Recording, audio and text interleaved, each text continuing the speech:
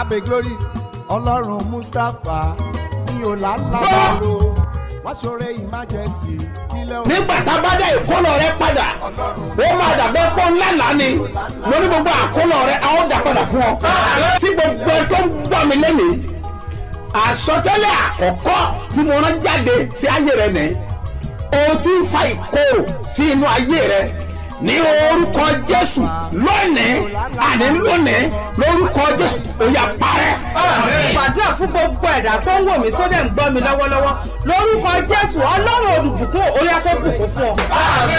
jẹ́ kí ọlọ́run àlàáfíà May God have peace. kí ó wà pẹ̀lú gbogbo ènìyàn tó ń gbọ́ ohùn mi jákèjádò àgbáyé. ẹ gbọ́ àṣẹ méje tó ń jáde. Hear these 7 authorities that comes out. ẹ wò ó ní òní ọjọ́ àánú Today the day of mercy. ìwọ ni mò ń bá sọ̀rọ̀. You are the one I'm talking to. ilẹ̀kùn àánú rẹ ṣí The lónìí. day of mercy will put today. ẹ gbọ́ mi èkejì Give it lélẹ́yìí. to me the second one. ilẹ̀kùn ojú rere. The favor. ó yá sí. Open. ẹ gbọ́ ìkẹta. Give it to the third one. ilẹ̀kùn àṣeyọrí. Success. ó yá sí. Open. ẹ gbọ́ ìkẹrin. Give it to the fourth one. ilẹ̀kùn ẹ kú oríire. Hour of ẹ congratulations. kú oríire. ẹ Congratulations. kú oríire. Congratulations. ilẹ̀kùn yẹn ṣe. It's ẹ open. gbọ́ ìkarùn-ún. Get the fifth mo one. wí lórúkọ I Olúwa. pronounce in the name of gbogbo the ìrìn àjò tí ọ̀tá rìn. Every journey of the enemy láti já ọ bọ́. to make you fall. ìrìn àjò yẹn ò fọlọ́ já sí. That journey will be in vain. ẹ gbọ́ ìkẹfà. Look at the sixth one. mèrò àdàyàkà. In the name of Jesus. ire àtòkèrè. Goodness from above. ire ìtòsí. Goodness from there. ire àríwá. Goodness from now. ìlà oòrùn. South. ìwọ̀ oòrùn. àti gúúsù wá. And west. ó yá kó tọ̀ wá lórúkọ Jésù. to the Jesus. ẹ gbọ́ ìkéde. Praise to the seventh ó náà ní one. pé Is that connection kan ṣoṣo tó nílò. connection that you are in need of. láti jẹ́ èèyàn láyé. Great in bọ́ ọ God. bá lè sọ mí You méje. can say seven amen. máa ń dayà kámẹ́nà In yóò the káàbà. name of Jesus lórúkọ Christ. Jésù In the name of Jesus. akọ̀dá àti ẹ́. Amen, amen, amen, amen, amen, amen, amen. You are connected in Jesus' name. Jésù Olúwa wa. In Jesus' name alone. orúkọ mi ò yí padà. Mine never change. Apostoli yìí ni He's apostle. Dr. SMO Mustapha JP BabaSebioba láti ìjọ Syrian Golden Church Land of Reality tólùjọ wà ní Gbáremú Ìdíòbí airport area ní ìlú Ìbàdàn. Ọlọ́run ìpè BabaSebioba àdúpẹ́ ìrì òwúrọ̀ àdúrà ní kùtùkùtù òwúrọ̀ lójoojúmọ́ ó ti pín ọdún karùn-ún tó ti bẹ̀rẹ̀ lórí rédíò. bẹ́ẹ̀ni o lówùrọ̀ kùtùkùtù lójoojúmọ́ ní ìrì òwúrọ̀ ṣẹlẹ̀ oníkojúpọ̀ lórí látara ìpè BabaSebioba lórí ìkànnì rédíò káàkiri orílẹ̀-èdè Nàìjíríà. early morning special prayer ni ó ti pín ọdún karùn-ún báyìí tó ti wáyé pẹ̀lú testimony rẹpẹtẹ. ó tún wá pín ọdún kọkànlélógún tí BabaSebioba gbèsè ìránṣẹ́ wòlíì wọ̀lú Ìbàdàn. májẹ̀mú ìrì òwúrọ̀ lórí rédíò máa di àdúrà rẹ ládé. pẹ̀lú àdúrà ọlọ́jọ́ mẹ́ta marathon prayer. tó máa wáyé ní Sebioba national camp olúfọwọ́pẹ́ ìpínlẹ̀ Ògùn. bẹ̀rẹ̀ lọ́jọ́ Wednesday June 21 títí wọ Friday June 23 ọdún yìí. kátó wá ṣèdúpẹ́ 21 years BabaSebioba ní Ìbàdàn. lọ́jọ́ Sunday June 25 ọdún yìí. ní Sebioba headquarters. Gbáremú Ìdíòbí airport area Alákíá Ìbàdàn. bẹ̀rẹ̀ látago 8 àárọ̀. His Eminence Apostle Dr. SMO Mustapha JP BabaSebioba lólùgbàlejò àgbà. àṣẹ ìgbé wòlé máa dáhùn àdúrà ìwọ náà jájọ wà níbẹ̀.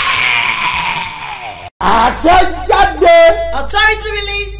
gbogbo ẹni bá gbàgbọ́. Whoever that believes. mo sọ àsọtẹ́lẹ̀. I prophesy. gbogbo agbára. Every forces àti àṣẹ. and authority tí tójú àlá yọ lẹ́nu. that torment you your láti nightmare. òní lọ. From today ò ní rí mọ́ láéláé. Today no more Jésù Olúwa wa. Jesus mighty name of Lord. sí abala àlá. Welcome to the segment of truth. Rọjídé bá wo àlá tó wà ń bẹ̀. arábìnrin yìí ló láàlá wípé ìyá òun mò ń lọ sí ilé onídìrí yẹn hairdresser so ó ní bóun ṣe débẹ̀ dídì ní irun òun wà ó wá ní ṣe nọ́mbà òun tú irun òun lẹ́yọkọ̀ọ̀kan wọn á tún bóun dì í padà tó bá ti fẹ́ dì í tán wọn á wá ní kóun parí ìlú kù fúnra òun ó dẹ̀ tají síbẹ̀. This woman dreamed that her mother took her to a beauty salon to lose and plait her hair, but as they lose the hair and replait, she was told to complete the plaiting of her hair as she wakes up. na ohun tí àlá yẹn sọ lélẹ̀. What your dream is telling you is this? sórí màmá tó bí ọlọ́mọ. Your biological mother. Wò dáadáa. Examine her very well. kèé rí ìrànlọ́wọ́ àṣeyọrí. She don't usually require help of success. màmá ẹ̀ náà ló tó wá tẹ̀lé lọ. You now follow your same mother sí ilé onídìrí. to beauty salon. tètè gbàdúrà kógun tó jàyà má bàa jọmọ. Pray so that the battle that torments your mother will not affect you. ogun tí èjé èèyàn orí àlọ́wọ́ dọjọ́ alẹ́. The battle that will not make one to receive tètè fi mercy gbàdúrà. again. Pray on wọnú time àwẹ̀ for it. àtàdúrà ọjọ́ mẹ́ta. Move with 3 days fasting and ó fi prayer. kó lójú. To pray with. pẹ̀lú ògo Ọlọ́run. And the glory of God. wà á dẹ̀ borí ẹ̀. You will overcome ẹ tẹ́wọ́ síwájú. Spread your hands. gbogbo ẹ̀ tí ẹ̀mí promise and faith yọ All lẹ́nu. of you experiencing promise and bọ́ faith. ọba lè sàmẹ́. If you can say lórúkọ amen. In the name of Jésù ẹ̀mí Jesus. yẹn jáde. That spirit will come out of your life. Agbára ìràpadà yóò farahàn níṣẹ̀lẹ̀ Gádàrà 2023 ní Sebioba. Ìpàdé lẹ́ẹ̀kan lọ́dún ní tó máa ń mi gbogbo ìlú títì. Ìṣẹ̀lẹ̀ Gádàrà agbára ìràpadà. Ẹ̀kan báyìí lọ́dọọdún ló máa ń wáyé o. Ìpàdé àdúrà alágbára ńlá ni. Èrò kẹ̀tíkẹ̀tí ó di Sebioba. Níbi tọ́lọ́run ti ń jẹ́rìí ara ẹ̀. Tí ìfàmì òróró yẹn ti yanjú ìṣòro ayé onípojúpọ̀. Ìpàdé àdúrà ìṣẹ̀lẹ̀ Gádàrà tọdún ìtumọ̀ wa kọjá fẹnuròyìn. Ó yá ní Sebioba headquarters gbáre mú ìdí òbí. Airport area alága Ìbàdàn. Bẹ̀rẹ̀ látọjọ́ Wednesday May 31 títí wọ Sunday June 4 ọdún yìí. Aago 6 òwúrọ̀ kùtùkùtù lójoojúmọ́. Odidi ọjọ́ 5 gbáko. Àwọn olórin ẹ̀mí tó máa wà ń bẹ̀ ní Adéyínká Aláṣeyọrí. Omi Akínàánú omi jẹ́ ojú mi. Yàrá POP àti bẹ́ẹ̀ bẹ́ẹ̀ lọ. His Eminence Apostle Dr. Semo Mustapha JB. BabaSebioba lólùgbàlejò àgbà. Ìpàdé àdúrà ìṣẹ̀lẹ̀ Gádàrà tọdún yìí. Agbára ìràpadà máa mú ẹ Sebioba. Jésù retí rẹ̀ jẹ́ àjọ pàdé níbẹ̀. Mo ń gbé ní owó ní kókó nítòsí níbi. Ẹ̀rí mi rè. Mi ò mọ kankan nípa Ọlọ́run Sebioba. Ṣùgbọ́n mo ní ọmọ kékeré kan tí ó ìrìn. Wọ́n wá ní gbé lọ Ìbàdàn, mo wá gbé dé Ìbàdàn ní àwọn Tradomedical Hospital. Ìgbà tí máa gbé débẹ̀ mo kàn mọ̀ pé ní àràárọ̀ àwọn tó kán lápá tó kán lẹ́sẹ̀ wọ́n máa ń gbọ́ prógráàmù yẹn. Mo wá gbé borùn pé station wo ló ti ń ṣe. Mo wá bẹ̀rẹ̀ sí ní gbọ́. Mo wá rí pé èmi tí mo tún wá ń gbọ́ gan, mo tún wá ń gbọ́ ju àwọn tí wọ́n ń gbọ́ lọ. Mo máa lọ sí Ìbàdàn torí mò ń ṣiṣẹ́ lÉkòó. Màá lọ sí Ìbàdàn ní every Thursday. Màá padà sÉkòó every Sunday. Mo ń gbé rédíò mi kiri ibi tí n bá ti ń lọ. Ṣùgbọ́n bó ṣe yá wọn ìjọ oṣù tó ní ká ṣe mantu. Wọ́n ní ká ṣe mantu kan, 2 lèmi ṣe. Mo ń gbòòrò mi tì, mo ń ṣe prayer. Ṣùgbọ́n gbà tó máa di October lẹ́yìn mantu yìí, ṣe lọ sáré pè mí lÉkòó pé ọmọ tí mo gbé ti ọmọ ọ̀dọ̀ mi ní Ìbàdàn ńkọ́ pé ó ti dákẹ́. Mo ní ọmọ tèmi kọ́, kò wá sí owó. Mo wá lọ bá ọ̀gá mi yá mi ní owó. Mo gbéra dé Ìbàdàn, gbà tí máa dé Ìbàdàn wọ́n ní wọ́n ti gbé kúrò ní hospital yẹn. Níbo lọ gbé lọ? Gbà tí máa rí ibi tó gbọ́ ọmọ mi sí, wọ́n kó ẹ̀yìn sí láyà. Wọ́n ní kí n má gbé. Mo ní ọmọ tèmi ẹ̀yìn, mo wá fi ìbínú. Mo nítorí ẹ̀yìn kọ́ ló de ẹ̀mí ọmọ tèmi mú. Mo wá gbé kúrò níbẹ̀. Mo wá fi agídí mo gbé lọ sí Mọ̀lété Medical Hospital.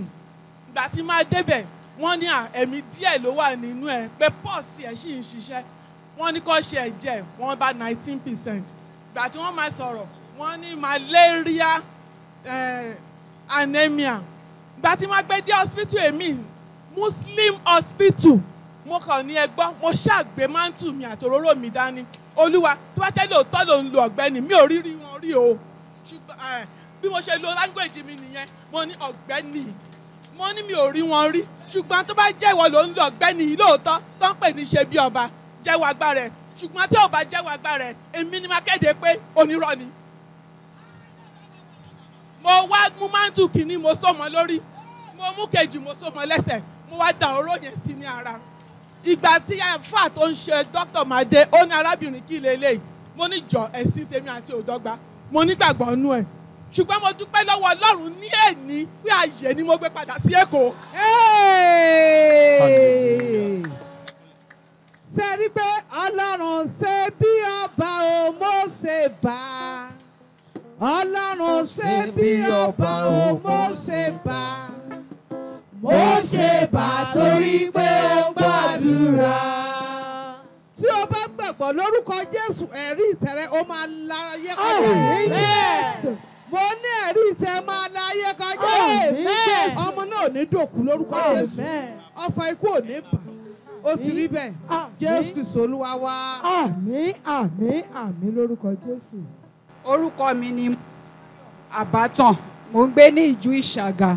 Ohun tí Ọlọ́run ṣe bí ní December 6 níbi iṣẹ́ mi ibi tí mo ti ń tajà, mo wá mú ọmọ mi lọ síbẹ̀ ní around September. Àwọn olókùúta ibi táwọn olókùúta ti ń ta òkúta níṣẹ́ yẹn wù mí, mo mọ́ ọmọ mi lọ. Wọ́n gba ọmọ yẹn, kí wọ́n tó gba ọmọ yẹn náà a ṣe wàhálà gan. Wọ́n ṣàpadà gba ọmọ yẹn. Bàtán gba ọmọ yẹn wọlé, bó ṣe wá di December 6 nìyẹn. Neighbor mi kan ṣọ́ọ̀bù yẹn náà tún wá mọ́ ọmọ ìwà ń jọ yẹn. Wọ́n ṣe wá yarí nìyẹn pé ẹni tó bá ti ń tajà ńbẹ̀ yẹn wọn ò fẹ́ ọmọ ẹ̀ níbẹ̀. Wọ́n wá ní wọn ò fẹ́ ọmọ yẹn. Àwọn ènìyàn wá sọ pé ṣe bá ọmọ ẹnìkan náà ti wà ńbẹ̀ tí yẹ wà ńbẹ̀. So wọ́n wá lé ọmọ mi lọ́jọ́ yẹn náà ní December 6 yẹn. Ìbànújẹ́ wá bá mi gidi gan. Mi ò ń gbé èrè òwúrò, mi ti ẹ̀ gbọ́ orúkọ Sebioba rí. Obìnrin kan lára àwọn tàtún tajà yẹn wá pè mí. Ó ní ṣé mi ò gbọ́ BabaSebioba. Mo ní mi ò gbọ́. Ó ní kí n lọ máa gbọ́. Ó ní lágbára Ọlọ́run ló máa pe ọmọ yẹn padà. Àmúná Ọlọ́run, ó ní àmì Jésù. Nígbà tó mo ṣá bẹ̀rẹ̀ sí ní gbọ́, mo lọ wá smartphone, mo bẹ̀rẹ̀ sí ní gbọ́, màá gbọ́ lálẹ́, màá gbọ́ láàárọ̀. Wọ́n wá ní kí n lọ sí Amadíà ní church wọn, mo lọ ní December time yẹn. Wọ́n ní kí n ra ogbon tó bá ń tà ńbẹ̀, mo ra òróró, mo ra omi, mo ra gbogbo ẹ̀, mo ra mántù. Màá máa gbélé ọmọ yẹn lórí pé lágbára Ọlọ́run BabaSebioba, wọ́n máa pè é padà lẹ́nu iṣẹ́ yìí. January 1st, wọ́n ní ká gba àwẹ̀ láti on the 1 títí on the 7 tí BabaSebioba ní ká gbà. Mo gbà gbogbo ẹ̀, mo gbà, mo rí pé àwọn ọmọ yẹn náà gbà. Mo ń gbàdúrà yẹn, ìgbà tí bàbá wá sókè kòtò, mo tún lọ ọjọ́ márùn-ún yẹn, mo pa ṣọ́ọ̀bù mi tì wípé máa fi lọ gbọ́tọ̀ Ọlọ́run. Mo fẹ́ wo ohun tọ́lọ́run máa ṣe lórí ọ̀rọ̀ ọmọ yìí.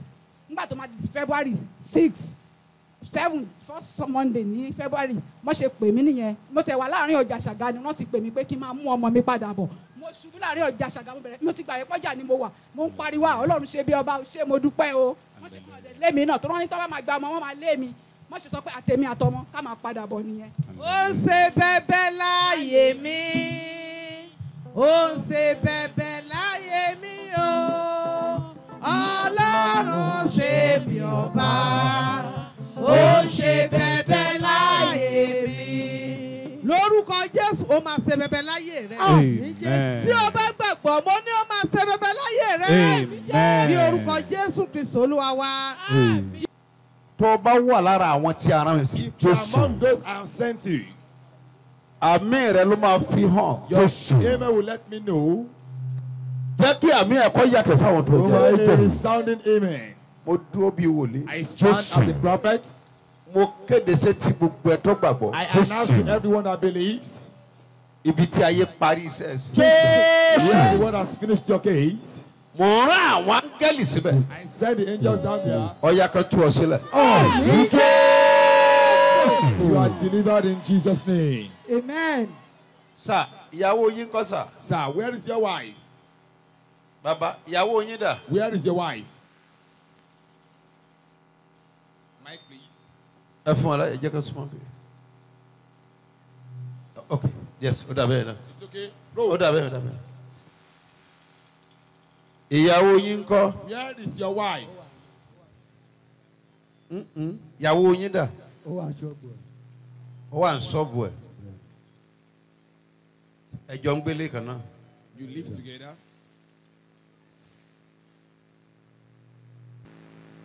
Sir,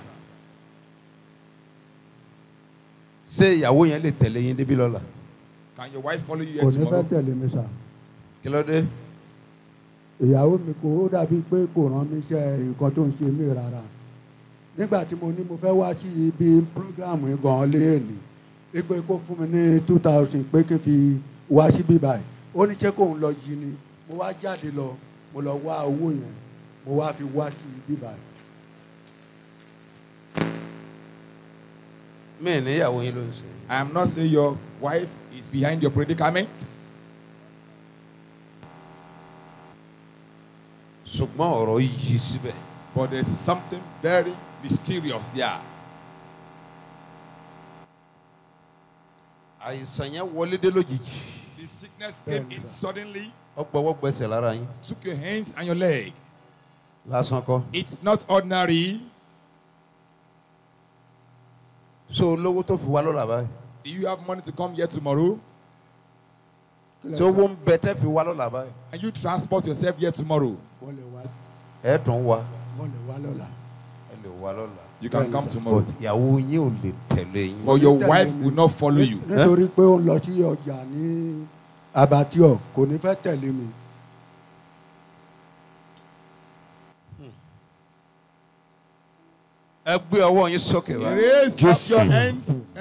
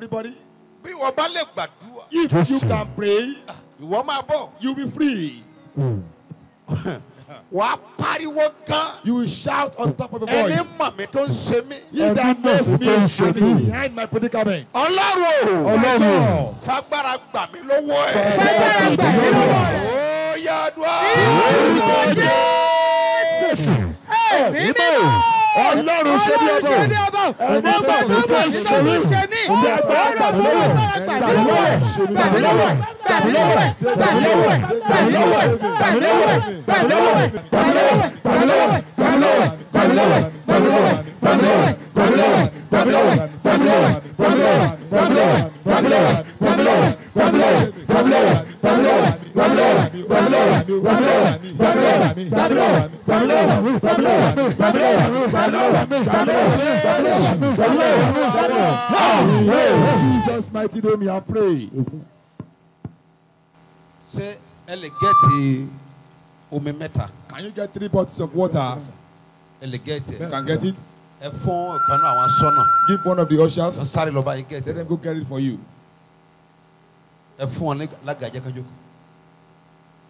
Wobi. Look here, please.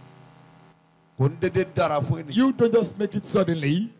But I want to tell you this. The one you know is behind your predicament.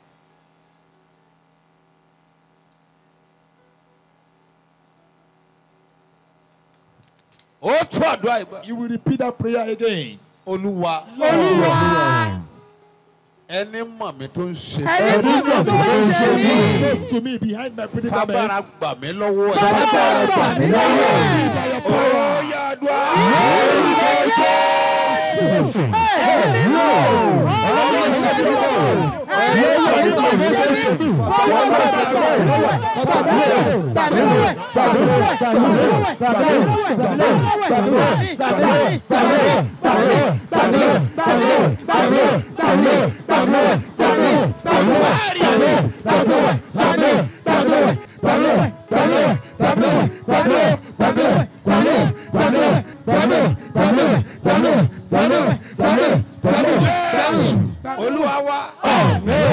Mighty name you have prayed. Amen.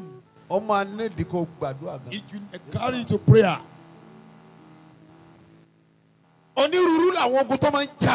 There are different kinds of battles that torment one. It is not the sin of Jacob before to marry 2 wives. Sudden battles just came in. And when the battle came, the one that he pleases, it was a junior one. That he served for 7 good years. And he has served for good 7 years. And they denied him that wife. The other one, Leah, married. Leah how? And they begin to drag his. But in like as they normally do. The younger cannot marry before the other one. If you want to marry the younger one, you will serve for another good 7 years again. Then change his destiny suddenly. And the battle inside his life, it was battle of deceit. Some people, the battle in their life, disappointment. It is promise and faith, ejaculate. And if Jesus have not attended to your case, there is nothing you can do. And before God can attend to your case, you must accept him as your Lord and Savior. You raise up your hands. You will shout. You will shout. The battle the world gave to me. Contending with my life.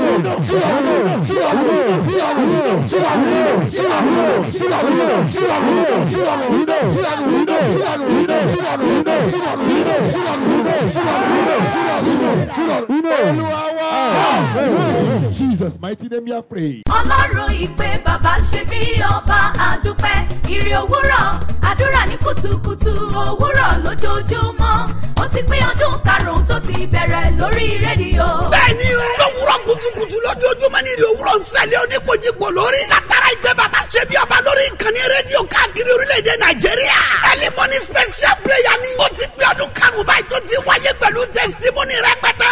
Ó tún wá pé ọdún kọkànlélógún tí bàbá ṣe bí ọba gbèsè ránṣẹ́ wòlíì wọ̀lú Ìbàdàn. Májẹ̀mú ìrì òwúrọ̀ lórí rédíò máa di àdúrà rẹ ládé. Pẹ̀lú àdúrà ọlọ́jọ́ mẹ́ta marathon prayer. Tó máa wáyé ní ṣe bí ọba national camp Olúfọwọ́pẹ́ ìpínlẹ̀ Ògùn. Bẹ̀rẹ̀ lọ́jọ́ Wednesday June 21 títí wọ Friday June 23 ọdún yìí. Kátó wá ṣèdúpẹ́ 21 years bàbá ṣe bí ọba ní Ìbàdàn. Lọ́jọ́ Sunday June 25 ọdún yìí. Ní ṣe bí ọba headquarters. Sáremu ìdí omi airport area Alákíá Ìbàdàn. Bẹ̀rẹ̀ látago 8 àárọ̀. His eminence apostle Dr. S.M.O. Mustapha J.B. Bàbá ṣe bí ọba lólùgbàlejò àgbà. Àṣẹ ìgbé wòlé máa dáhùn àdúrà ìwọ náà jájọ wà níbẹ̀.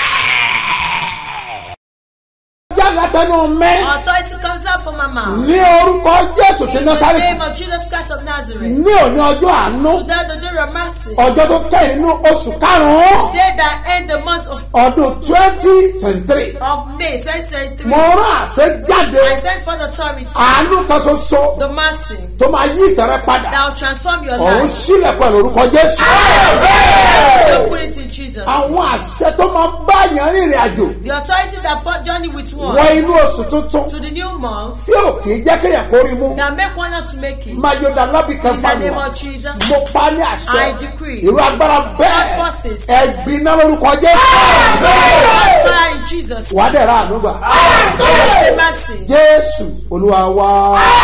In Jesus' name, my Lord. Mo fẹ́ gbàdúrà I want to pray lórí agbára tó máa ń bá ènìyàn wọ inú oṣù tuntun. on the first day that enter into new month. Gbogbo oṣù ló ní májẹ̀mú tiẹ̀. Every month has its own covenant. Gbogbo ọ̀sẹ̀ ló ní májẹ̀mú Every tiẹ̀. week has its own covenant. Gbogbo ọjọ́ ló ní májẹ̀mú And tiẹ̀. every day has its own covenant. Ṣùgbọ́n àwọn ọjọ́ wọ̀nyí But all those days, májẹ̀mú kan bẹ tí máa ń bá àwọn èèyàn rìnrìn àjò. there's a covenant that journey with people Tó máa ń waste time wọn. that waste their time. A fẹ́ fi wá agbára bẹ́ẹ̀ bú. We want to rebuke such forces Torí pé oṣù yẹn because that month oṣù ayọ̀ ló máa jẹ́ it fún will ọ. be the month of joy for you. Náà kí n tó bọ́ síbẹ̀, Before I move mo there, fẹ́ gbàdúrà fún àwọn ọlọ́jọ́ ìbí. I want to pray for the brother celebrant. Gbàdúrà lórúkọ Olúwa. I pray in the name Ọ̀dáyé of the àti Lord ọ̀run. that created the heaven Gbogbo and the ọlọ́jọ́ earth. bí òní. All to the brother Òní wedding celebrant, anniversary. those who celebrate your wedding Àánú Ọlọ́run anniversary, àtọ́jú rere ẹ̀. mercy and favor of Agbára God, àtòkè wá. far from above. Kò wọ inú ayé ẹ lórúkọ Jésù.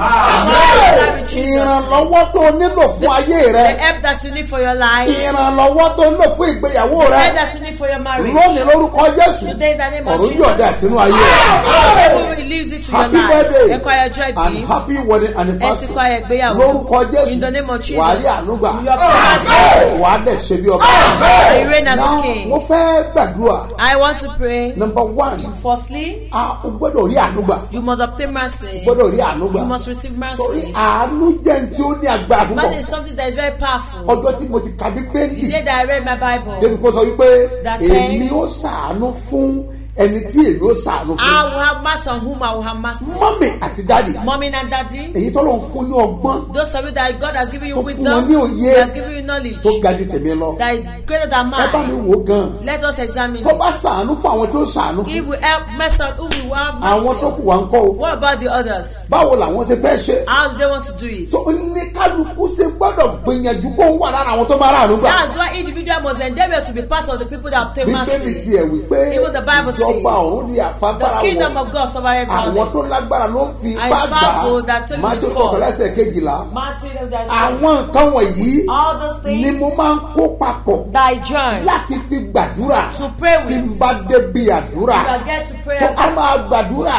we will pray lórí àánú on mercy. máa fi ọ̀rọ̀ ọmọkùnrin kan I will use a man máa fi gbàdúrà fẹ́ illustration lónìí. to pray for you. ó jẹ́ mọ̀ pé Do you know that? kí ló ṣẹlẹ̀ What happened ní ọjọ́ náà that day? ó ní owó tó wà lọ́wọ́ He said the money he has with ó him jẹ́ 600 naira is 600 naira. 600 naira 600 naira. ló wà lọ́wọ́ ẹ̀ That is with him. ó lóun lówó mi He said doesn't have any other ó lóun money. dẹ̀ wá sí church And he came ó to nígbà tó ń dé church He said when he got ó to ní church. àwọn èèyàn wá ń dá ọrẹ And people are giving offering. ó tún bá dẹ̀ fẹ́ padà sílé And he said if you want to go back ó home, yẹ kó ní 1000 he's lọ́wọ́ supposed to have about 1,000 naira. ó ní ṣùgbọ́n He said, "Brad, 600 ló kù he left was left ẹ̀mí with yẹn 600 wá naira." ní kóun tiẹ̀ dá ọrẹ And the spirit asked him to give offering. ó lóun dẹ̀ lọ bẹ̀ And he went there. ó lóun dẹ̀ dá 200 He dropped 200 naira. nígbà tó tún fẹ́ lọlé When he wanted to go home, ìdánwò mi ètò jáde another temptation came ó ní up. mọ̀mọ́ kan sọ wípé He said, woman ó said yọ òun lówó ọkọ that he doesn't have transport òun fare, nílò 200 naira that she needs 200 kó jọ kó naira, fún un that she please give to Bravo, him. ayé ìdánwò wò lélẹ́yìí What kind of temptation is ó lóun this? wá yọ He 200 said he gave her ó lóun 200 wá naira fún ní headquarters wá ní o at the headquarters. now ó ló wá kú 200 He said he was left with 200 wọ́n kí ló naira. fẹ́ pẹ̀lú He said, 200 what did he want to do with the ó ní 200 naira? òun ti pinnu pé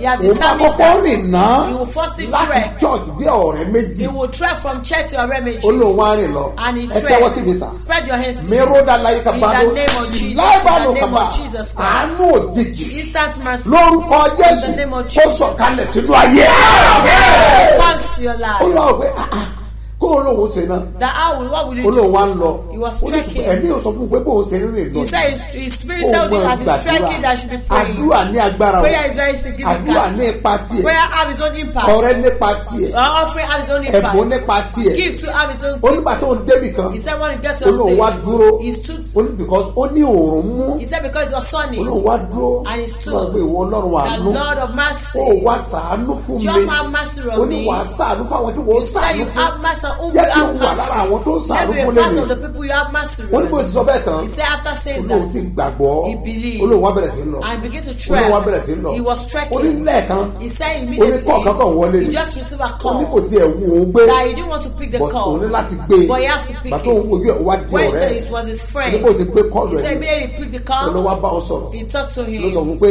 and told òun ti him bá ẹ gbàṣẹ́ kan o that you have taken a strong òun contract dẹ̀ for jẹ́ him. fọ́níṣọ̀ And it's a sọ pé furniture. òun ò mọ̀ bóyá ó máa pé ẹ You don't know maybe it òun will mọ̀ be bóyá kò profitable òun for mọ̀ you bẹ́ẹ̀ òun or kàn máa dí àgbá not. ni But he just used that deal to take náà it. ó lọ wá bèrè pé èló ni He said he now asked how Lọ pé much is irú it? àga tó wà nílé o The type of chair in his tó o house ṣe fún that ọ̀rẹ́ is náà made fi for ṣe him, that is òun ò free. mọ iye tó lè pé ọ That I didn't know how much would be ó ní profitable for him. èló ló gbà á He said how much did you ó take the nígbà tó contract? sọ iye tó gbà He á said when he told Dave ó that lówó yẹn one. lé 1 million He said lórí iye tó yẹ kó gbà á more than 1 million naira is supposed to take. ó ní lójú ẹsẹ̀ tó sọ pé òun ti gbà He said immediately he kóun had tó paid. dé ọ̀rẹ́ méjì Before he got to Rebbe, aláàtì 2 million ti wọlé sí a lot àkáǹtì of 2 million naira have ó come tètè to bá ọ his parí account iṣẹ́ that náà I should finish ẹ it gbọ́ mi on sà time. Listen to me, sir. àánú máa ń sọ̀rọ̀ gan Mercy to speak. ẹ tẹ́wọ́ síwájú Lift up your rábẹ́nà yàtàzò In the name of Jesus. mẹ́rù ẹ̀dà láyà In the kàtó mighty dábí name of àdúgbò Jesus, in the àbàtọ̀ name of Jesus. mo wí lórúkọ olúwa I pronounce the name ìwọ of tó the Lord. lè sọ àmẹ́ When I can ó say yà it. lọ́rọ̀ àánú gbà God obtain mo mercy. fẹ́ kó o fi ahọ́n rẹ sọ̀rọ̀ I want to ó prophesy kàn with your náwó tongue. méjèèjì You just lift up jésù your hand. olúwa Jesus Lord. ṣàánú fún Have mẹ́ mercy on me. lára àwọn tó máa rà àánú Pass on gbà the people that obtain mercy. ní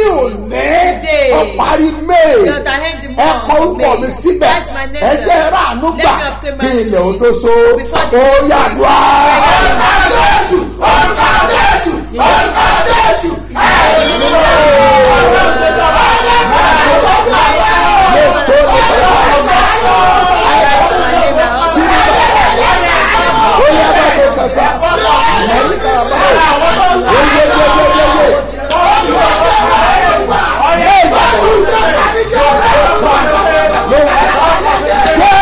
olúwa wá.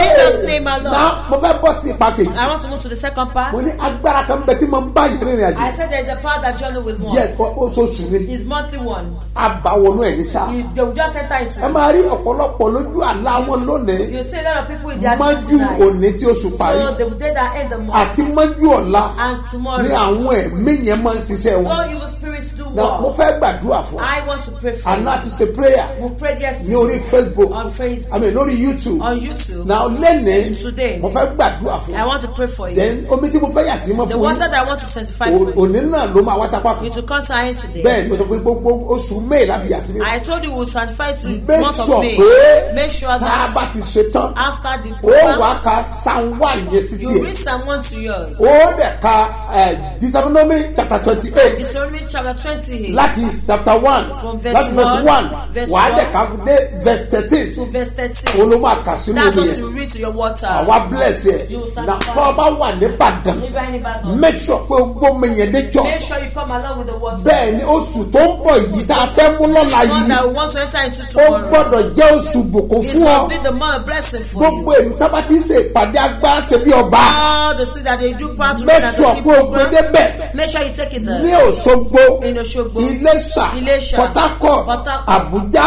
Abuja, Ìlọrin Ìlọrin. ìpàdé agbára ṣe bí ọba program pass rain as a king ọwà ń bẹ̀ will take place. make sure pé Make sure o gbé débẹ̀ lónìí take it there today. tọ́ba wá di ọ̀la Tomorrow. Bẹ́sẹ̀dà wá bẹ̀rẹ̀ Bethesda will comment. méjì ló papọ̀ It's two in ní one. ẹ̀kọ́tà At the headquarters. ìpàdé ìṣẹ̀lẹ̀ Gádàrà Incident of gathering ó wà ń bẹ̀ will be there. ìyẹn nìkan kọ́ Not only that, ìpàdé Bẹ́sẹ̀dà Bethesda program. ọjọ́ mẹ́ta gbáko la fi ṣe 2 days. bẹ́ẹ̀ gẹ́gẹ́ ló máa wáyé sẹ́ẹ̀rí lẹ́nẹ̀ẹ́ You see ó today, máa ní agbára it will be powerful. á dàbí àdúrà ìṣẹ́gun It will be for prayer á dàbí celebration and celebration. a máa kọrin ayọ̀ We will sing joyful wákàtí song. kan gbáko Just an hour. òun láfi jó ijó That ayọ̀ will dance joyfully. àti ijó ọpẹ́ And thanksgiving ní to iwájú Olúwa before the Lord. evangelist Yinka Aláṣeyọrí Lady Evangelist ó ti wà ní kalẹ̀ She is on ground. àjọ gbólé nínú We will shake it together. òní máa ní agbára Today will be ó powerful. máa le gan It will be great. torí ọwọ́ lọ́wọ́ máa sọ But kalẹ̀ the end of God will be the ó same. mọ kankan pè níyìn You know what the cup praises. ó mọ iṣẹ́ tó máa ń ṣe You know what it does. má gbàgbé ijó Don't sílẹ̀ forget your dancing at home. ijó gbọ́dọ̀ wà ń bẹ̀ Dancing must be done. má gbàgbé ẹ̀ Don't forget mo it. sọ fún ọ pé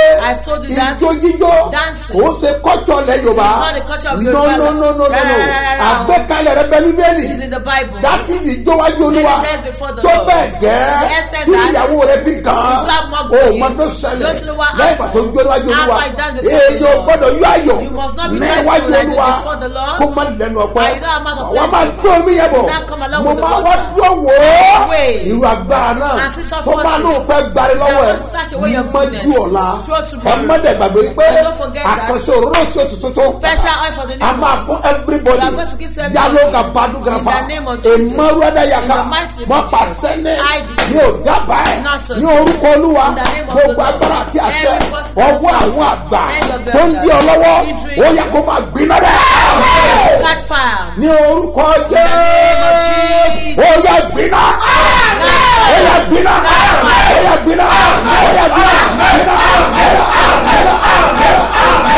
ó yẹ gbiná Catch fire. ìwọ náà mọ̀rú àlá tó máa ń lá You know the dream you used gbé to ọwọ́ dream. ẹ̀ sórí Put your hands on pariwo your ní head ẹ̀kan ṣoṣo and shout. gbogbo agbára àlákàlà Every voice of bad tí máa ń dreams. gbárí oṣooṣù lọ́wọ́ mi That's away goodness ẹ from me. gbiná Bad ó fire. yà dùá.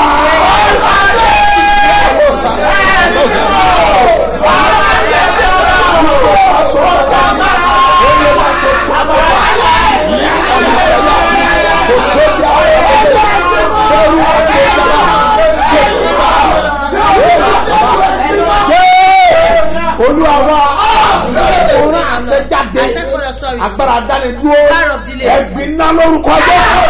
Fire in Jesus' name. òní ní àdúrà ọjọ́ mẹ́rin pé The fourth days tá a prayer gbà comes fún àwọn ọlọ́rẹ̀ má that jẹ̀mú pray for the coming out free prayer. bẹ́ẹ̀ ni sọba fẹ́ sọ ọrẹ má You jẹ̀mú want to ẹ̀ pray your coming out free? yẹ orí ọ̀fẹ́ ti wà láti There's ẹ̀sìn still sọ privilege for you to do so. bẹ́ẹ̀ ni ẹgbọ́n mi Yes, sà listen to me, èmi ń sir. wí lórúkọ Olúwa I pronounce gbogbo that- ẹ̀yẹ ọlọ́rẹ̀ má jẹ̀mú All the covenants of tí ó prayer. sùn yẹ sàmẹ́ For this one say mo amen. wí lórúkọ Olúwa I speak in the má name of jẹ̀mú God. iṣẹ́ ìránṣẹ́ Covenants of yìí this má ministry. jẹ̀mú èrè òwúrọ̀ Covenant of money. ó máa la ọ̀nà rẹ lórúkọ jẹ́ ó máa là á ó ti pọ́dún márùn-ún báyìí It's got 5 years tá a ti bẹ̀rẹ̀ that we started. ìpàdé èrè òwúrọ̀ This morning due ní program orí afẹ́fẹ́ on air. má jẹ̀mú ńlá ni It's a great a covenant. máa celebrate We will ẹ̀ celebrate it. bẹ́ẹ̀ ni mo máa I'll announce it. bá a ṣe ṣe I'll do it. lórúkọ Jésù In the name of Jesus. wàá rí àánúgbà Your prayers. jẹ́ kí n fi àkádọ́mbà sílẹ̀ Let me give you the tó account bá fẹ́ number. sọ rẹ má You jẹ̀mú want to pay your coming out àbò free. fẹ́ ṣe ìdí Or you want to zeal. àbí ìdámẹ́wàá Or your tithes. mo ti ní kó o fosì ní olúwa Ask wò you to try God láti with ṣe us. ìdámẹ́wàá rẹ To pay your kó o wo tithes tó ṣe fún and see what we'll do ọ kọ́ for nọ́mbà you. yẹn sílẹ̀ Write the account number.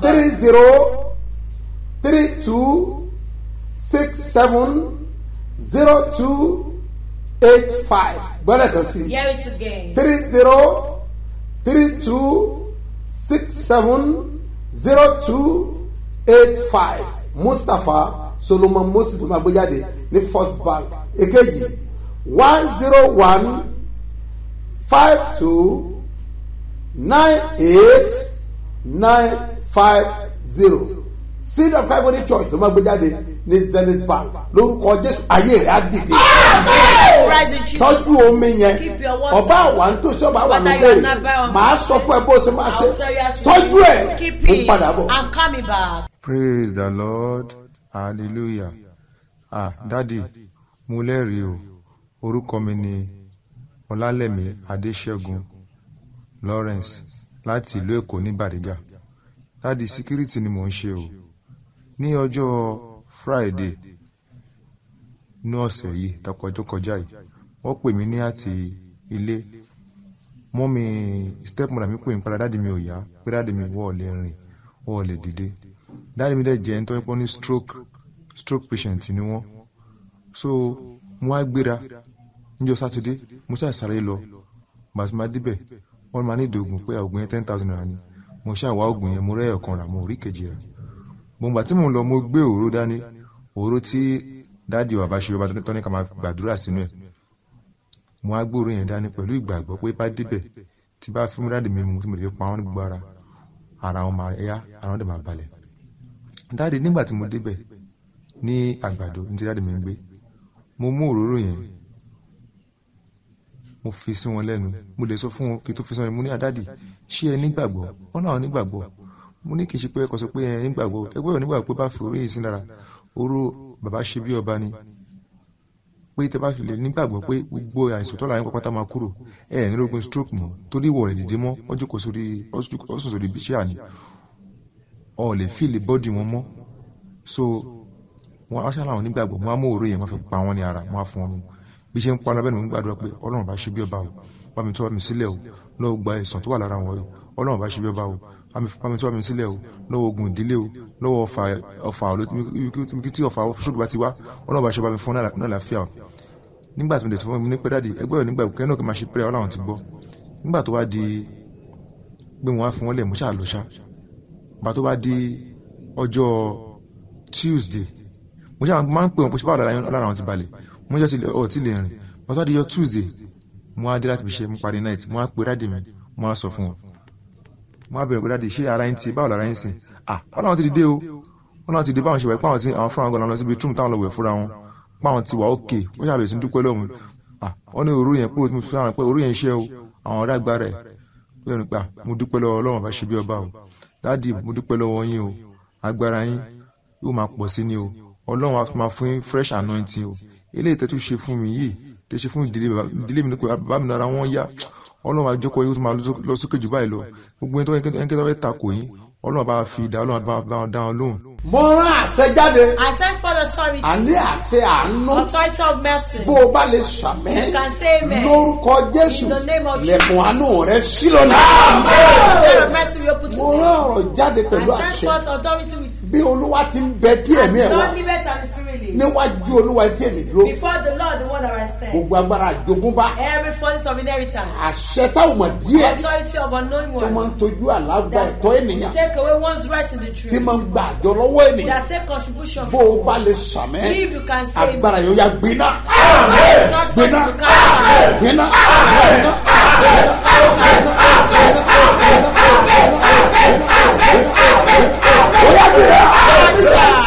Wàhálà àánú gbà. Ọkàn rẹ̀ á balẹ̀. Yóò lè dára fún ọ. Lágbára Ọlọ́run. By grace of God. Láàárọ̀ yìí. This morning, it will be powerful at the headquarters. Once you get a remedy, you meet the free bus there that will bring you to the church. Or remedy. It will be powerful. Great program. In a day like this, we do it as a special one because it's a day that end the month. A máa ṣe ní celebration. We will make a celebration. Gbogbo ẹ̀yin tí ó ti tó ká celebrate. All of you that are due for celebration. Ẹ̀yin celebrant. All the celebrants. Ẹ jájọ pàdé lónìí. Let us meet lórúkọ today. Jésù. In the name of ó Jesus. ṣe bí ọba lórúkọ Jésù. Reign as a king in Jesus. Àwọn kan máa ń complain náà ṣe é ṣe. Some people do wọ́n ní complain. àmà àdírẹ́sì àmà àdírẹ́sì. Right address. Tó o bá wà ní Mòwe Ìbàfò àṣeṣe tó bá dé Jábútú transformer. Once you get to Jábútú transformer. Sọ pé o lọ sí Jábútú transformer. Tell the bike man you're going to Jábútú transformer. Once you get to transformer. O ti dé church. You are the church. Ní Jábútú.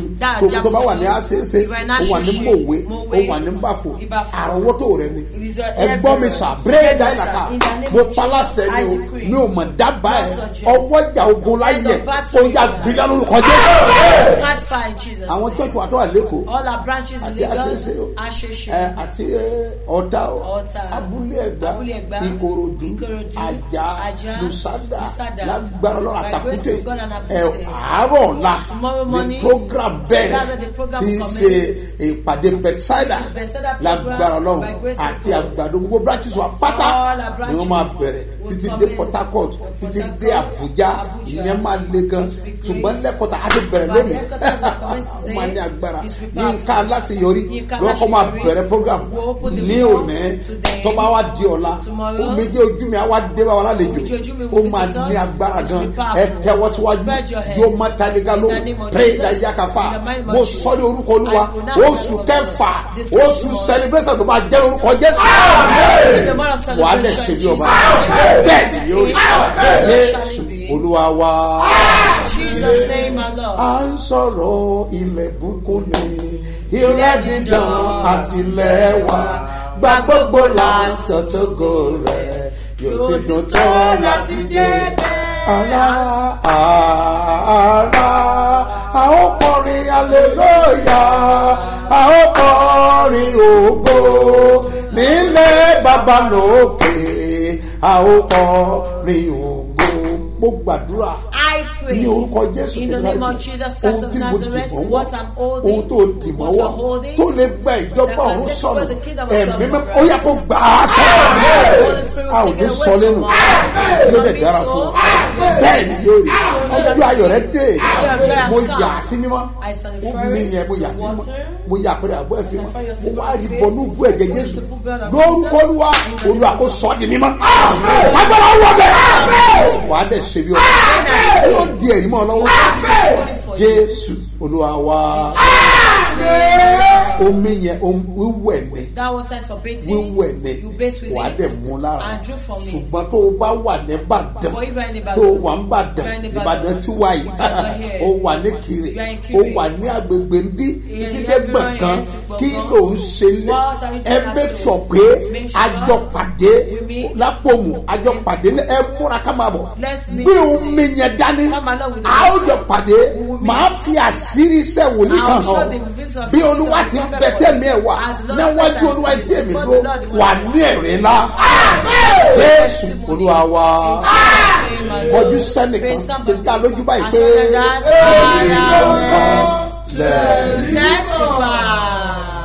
agbára ìràpadà yóò farahàn níṣẹ̀lẹ̀ gàdára 2023 ní ṣe bí ọba ìpàdé lẹ́ẹ̀kan lọ́dún ní tó máa mi gbogbo ìlú títí.